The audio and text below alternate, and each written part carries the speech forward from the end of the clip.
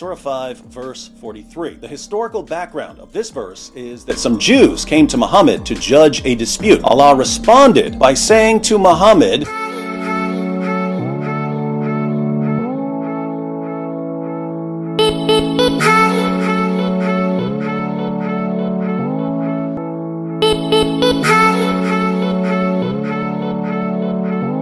Once again, beloved, I greet you and I welcome you to u.s.a Media. My name is Stephen, and you know for sure that whenever I get in my seat here, it's about we dismantling those several assertions that has been made against Christianity since time immemorial. Well, we are actually going to David Wood. David Wood, he has a lot in store for us. How we get to me, he's actually educating us on Muhammad's belief about the Bible. How and what he saw the Bible to be, most especially the Torah or the Torah, okay, the Torah of Anabi Musa. Well, we taking a quick break and we are returning to David Wood while he take us through Muhammad's belief about the Torah. Surah 5, verse 43. The historical background of this verse is that... You're welcome back, beloved. Yes, let's quickly go to David Wood. He has a lot for us. Some Jews came to Muhammad to judge a dispute. Okay, that's Surah Al-Ma'idah, ayah 43. What next? Allah responded by saying to Muhammad...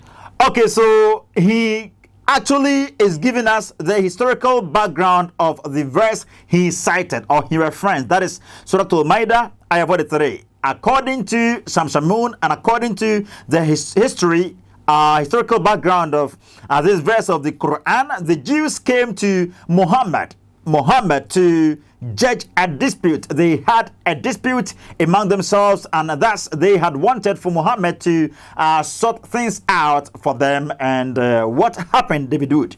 But how do they come to you, Muhammad, for decision while they have the Torah, in which is the plain decision of Allah? Yet even after that, they turn away, for they are not really believers. Okay, so when they had confronted Muhammad, perhaps Muhammad confronted Allah. Allah, what should I tell these people? They want to get some judgment from me. What do I tell them? Allah responded by saying to Muhammad, what, David Wood?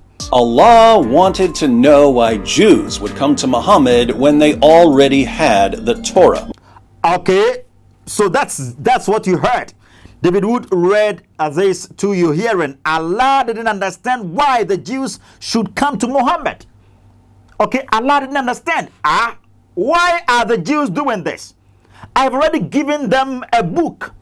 I've given them the Torah. I've given them the Bible. In the Bible is found guidance. In the Bible is found light. In the Bible is found what is to lead them into solving issues, solving disputes, solving rifts. Why do they have to come to you? They don't need your advice, Muhammad. They don't need your chide. They don't need your reprimand. They don't need your book. They don't need your revelation.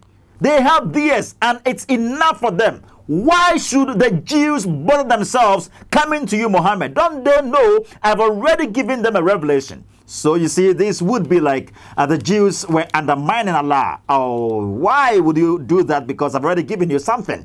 You don't need Muhammad. You don't need the Quran as Christians. You don't need the Quran as Jews. You don't need them. You can judge based on your own book. Well, that's what Allah told Muhammad. Well, what next, David Wood? Muhammad gives a dramatic illustration of Allah's point in Sunan Abu Dawud 44:49. Okay, so you see, Allah wanted to know why the Jews would come to Muhammad when they already had the Torah. Allah says, I don't understand. This boggles my mind. Okay, this baffles my mind. Why would the Jews do this? This isn't fathomable. You are having your own book. I've given you a revealed religion. I've given you a revealed book. And this book is that which has been leading you always and every time. And in this book was revealed stuff about the Messiah. Okay? You already have your book. You don't need Muhammad and his message. You don't need him. Why do you have to go to him for any any judgment or any, what is it? Why do you have to go to him for your cases and all that? You don't have to do that. So Allah warned the Jews through Muhammad. Allah warned them, Jews, and probably Jews and Christians, if you would love to get something from God, if you would love to get the straight path from God, please, you don't need Quran. You don't need the message of Muhammad. Stick to your own book. Stick to your own Bible. In the Bible is found an authentic message, accurate message. During the time of Muhammad, the Bible wasn't corrupted. Okay, the Bible wasn't corrupted. So the question is, if the Bible was intact, if the Torah was intact during the time of Muhammad, okay, and Muslims sometimes would claim the Quran came to abrogate the Bible, while in the Quran itself there isn't any such writing. Even in Surah An-Nisa 47, the Quran says it came to affirm or confirm the message of the Bible. You get that? During the time of Muhammad, the Bible was intact, it wasn't corrupted. So when was the Bible corrupted? You see, it's just that Muhammad had wanted to find himself in the Bible, but there isn't an iota of information about Muhammad. That is where he began developing some hatred for the Jews and the Christians, because they didn't accept him to be a person who had been prophesied of in the Bible. You get that? But he had even the Bible in his arm and believed it to be something authentic, something accurate. He believed in the apostolicity of the Bible, genuinity and accuracy of the Bible. So why are you claiming today the Bible was corrupted when Muhammad came, and that's why Allah gave him some new revelation to give to his people and all that? Muhammad is going to affirm to you that the Bible wasn't corrupted during his time. David Wood, let's proceed. Where we see Muhammad's reaction to the Jews coming to him for judgment. Okay, so you see, Muhammad gives Muhammad gives this illustration of Allah's point in Sunan Abu Dawud 4449. Okay, so let's read Sunan Abu Dawud, hadith number 4449. Let's read it. In 7th century Arabia, the person who judged a dispute would sit on a judgment cushion. Okay, so according to David Wood, that is exactly what the hadith says. Okay, what next? Cushion. Watch what Muhammad does. Okay, so according to David Wood, where we see Muhammad's reaction to the Jews coming to him for judgment. Okay, so in Sunan Abu Dawud, hadith number 4449, that is where we see Muhammad's reaction to the Jews when they came to him for judgment. Okay, that's actually where we're going to see his reaction. Well, what next?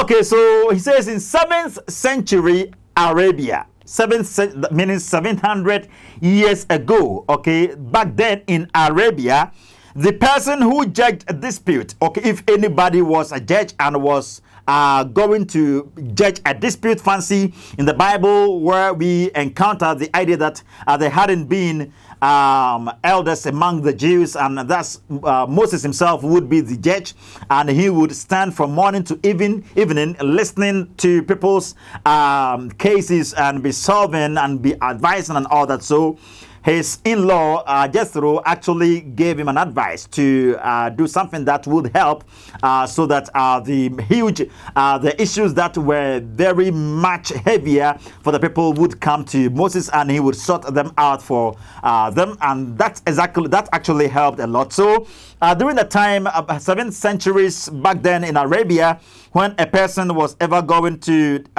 judge a dispute, that person would sit on a judgment cushion. Okay, what next, David Wood?